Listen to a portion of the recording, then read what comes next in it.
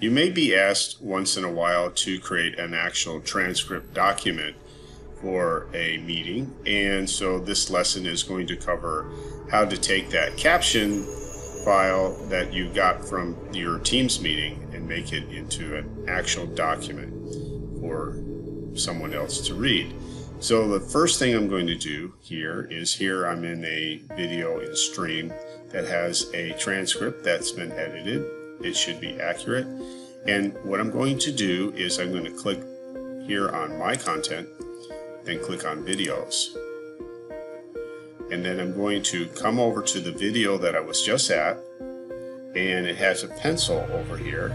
And if you see, I put my pointer on it, it says Update Video Details. So I click that. And then it says over here and under Options, it says Download File. So I'm going to click that link, and you'll see that it's pulled off the content, the caption file, and I'm going to then right click on this, and then I'm going to click on Open.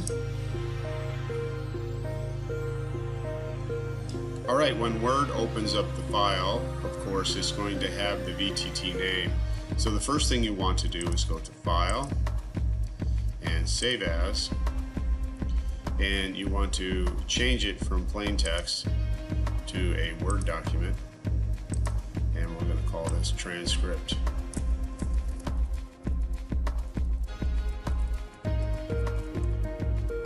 And we can change where it's going to save the file. I'm going to save mine on the desktop. Click Save. Now the file is a Word document rather than a VTT file. However, the VTT file title is still here, so we're going to change that and call it transcript. And then you'll see that it says note and duration and a timestamp and the language and so forth.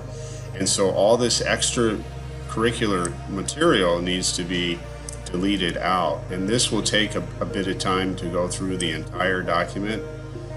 And not only that, you can also delete these extra paragraphs, marks, and bring your content into some semblance of order so that it looks more like an actual paragraph. And so this takes a bit of time. I'm going to pause the video now.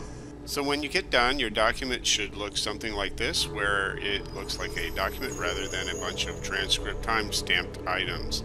Then you have to remember to save your document.